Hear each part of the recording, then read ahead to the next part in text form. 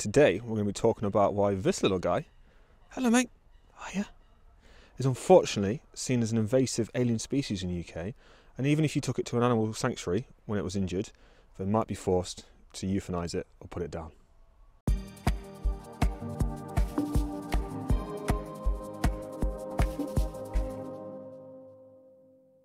Hi guys, and welcome back to Animal Rights Explained.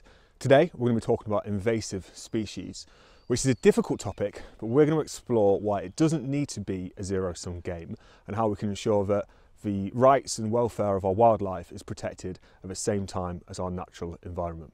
So what do we mean when we're talking about invasive, non-native or alien species? Well, the International Union for the Conservation of Nature defines them as animals, plants or other organisms that are introduced by humans either intentionally or accidentally into places outside of our natural range, negatively impacting native biodiversity, ecosystem services or human economies and well-being. So in short, this is either plants or animals taken by humans from their normal environment and put into a place where they're not supposed to be, and they harm the environment of where they end up. Invasive species are a huge threat to our wildlife, with the International Union for the Conservation of Nature's Red List stating that 1 in 10 of the endangered species on that list are somehow threatened by invasive species of wildlife. A sad but continuing example of this is the story of the red and the grey squirrel in the United Kingdom. So for a long time, the UK's only native species of squirrel was a red squirrel, and it was doing really well at one point, with an estimated population total of about 3.5 million squirrels. This was until the 1870s, when someone decided that it wasn't enough for the UK to only have one colour of squirrel, and in fact we needed more. So for people with their grand stately homes who needed something to act as an ornament for the garden, the grey squirrel was imported from North America. Now of course these are wild animals which won't just sit around and look pretty in Downton Abbey, and after a certain amount of time they escaped their stately grounds, moved around the country, boomed in population and became a dominant species of wildlife. The grey escape wasn't only a disaster for the rich and landed gentry, however, but also resulted in the wiping out of many different red squirrel populations throughout the UK, where numbers plummeted to around 160,000 across the United Kingdom and only 15,000 in England, and in many parts of the country they're regionally extinct. Grey squirrels are so harmful to their red counterparts for 3 key main reasons. Firstly, grey squirrels carry a disease called parapoxvirus, which does not appear to affect their health, but often is fatal for red squirrels. Secondly, grey squirrels are more likely to eat green acorns, so will decimate the main food source for red squirrels before they ripen, and that's when the red squirrels actually go and eat them. And finally, red squirrels are put under pressure as they won't be able to breed as often with the presence of grey squirrels around in their local areas as well. Now, the introduction of grey squirrels isn't the only reason that our red squirrel populations have fallen in the last century. Other reasons, such as road traffic accidents, the destruction of their habitat and other predators, also cause population decline. But it goes to show the threat that invasive species pose to our native wildlife. It's not just wildlife which is threatened by invasive species, but they can also pose a risk to human life and human society as well. For example, have you ever heard of Japanese knotweed?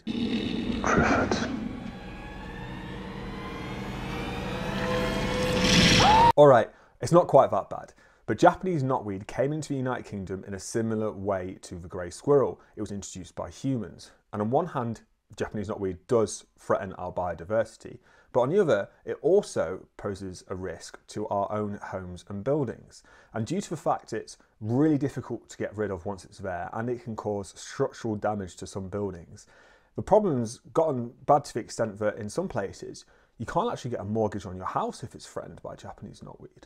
Grey squirrels aren't the only animals recognised as being an invasive species in the UK, and the law recognises 25 other different animal and plant species as being invasive, including the muntjac deer, the ruddy duck, the signal crayfish and the Egyptian goose. So now we understand invasive species in the UK, let's quickly explain how the law attempts to solve the problem. The problem of invasive species is addressed in the UK under a law called the Invasive Alien Species Enforcement and Permitting Order 2019. That's too long.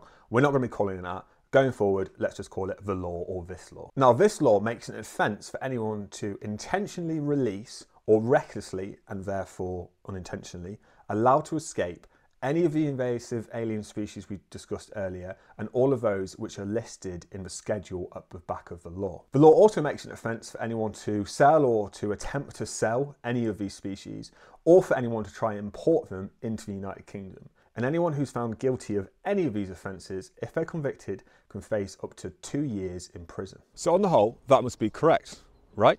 We've seen the damage done by non-native species introduced into the UK by people, and we need to have a deterrent against them being introduced. But let's work this through and apply it to a situation which might actually face people in reality. You're walking out on the street or you're in your local park and you find an unfortunate injured grey squirrel. Now you do the right thing, you take it to your local animal rescue, and because they're amazing, they are able to nurse it back to good health, and once it's rehabilitated, they release it back into the wild to carry on its normal life. But wait for a second, they're not allowed to do that.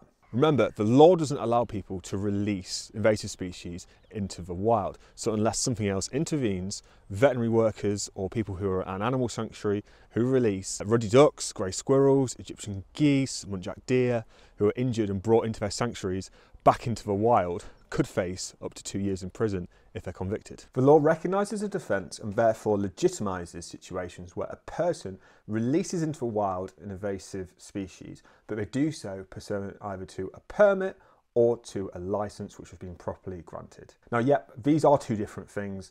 There's no reason why there's two different things. They could just be one thing which does the same job, but welcome to wildlife law. But to try and keep it simple, what this means is that people who feel that they need to be able to release invasive species back into the wild, maybe for the example we've just talked about, can apply to the relevant authorities, depending on where they are in the United Kingdom, to get the ability to be able to do that without committing a criminal offence. That's great in theory. However, unfortunately, the law doesn't really work to permit people who rescue animals from invasive species to release them back into the wild. So before the 2019 order, certain organisations such as the RSPCA had a general licence to allow them to rescue and rehabilitate certain animals from invasive species like grey squirrels or muntjac deer, and then to release them back into the wild. However, with the new 2019 law, this previous licence has been replaced with a new regime which only allows animals from invasive species to be transferred into secure facilities which have been approved by the respective authority. And practically what these looks like are animal sanctuaries or animal parks which are completely fenced in. These places have to be inspected and licensed by the relevant authority, which is Natural England. And that all sounds good in theory, right? However, it doesn't really work that way when we break down the cold reality of what really happens. The law in the UK doesn't really help sanctuaries in this situation for a couple of different reasons. First, because the licensing regime we just talked about only exists in England. Therefore, if you're in Wales, Scotland or Northern Ireland, there's not even the ability for you to release these rehabilitated species into secured facilities. Back to England for a second. Yes, in theory, this licensing regime allows animals to be released into secured facilities. But unfortunately, all the evidence shows that animal sanctuaries and rescues are already operating on a knife edge when it comes to their capacity and finances, with increased operating costs all the time and more animals being brought into them needing to be rehomed or looked after. Work by the Association for Cats and Dogs Homes shows that following this crisis, 87% of their members have had to stop rehoming animals, and 71% of their member shelters have had to close access to the public. Thinking about it, it costs money, time and space for our amazing sanctuaries to take in invasive species, nurse and rehabilitate them, to find secured facilities, which is going to cost more rent, more space and increased operating costs as well, and to release those species there and keep them there. Now, our sanctuaries and rescues are incredible, but these are resources which they simply do not have. What's the alternative then in the face of this crisis? Well, when people turn up to sanctuaries with injured invasive species such as grey squirrels or maybe muntjac deer, unfortunately, those sanctuaries might have to just turn those people away because they don't have all the capacity and resources we've just outlined to properly look after those invasive species animals, which results in, sadly, more suffering to the animals. Or the other alternative is that maybe the most humane thing to do in that situation is that these animals are unfortunately euthanized and put down. In some cases where perhaps if there was unlimited resources and space or the law was changed, they could actually be rehabilitated back into good health. That's the hard-nosed truth of the situation. And maybe some of you are sat at home watching this thinking, well, we've just looked at the damage which these invasive alien species can do to our natural environment and all of our wildlife. This is the only way, an actual solution to stop that threat longer term. And I like to see myself as a realist, so I could understand that perspective if it was the case that the UK's strategy against the damage caused by alien species was actually working. The problem is, it's not, and it's getting worse. I'm going to heavily lean on these two reports by an amazing organisation called the Wildlife and Countryside Link, where they took a lot of time and expertise to examine the impact of the introduction of invasive species into the UK. Now, this video is going to briefly summarise the important points of those reports for you, but if you are interested in this kind of thing, I'm going to leave a link to those two reports in the description of this video down below. Please do go away and read about it because it is phenomenal work. These reports show that tackling invasive species is part of the UK's wider biosecurity strategy. However, that invasive species cost the United Kingdom between £2 to £4 billion every year.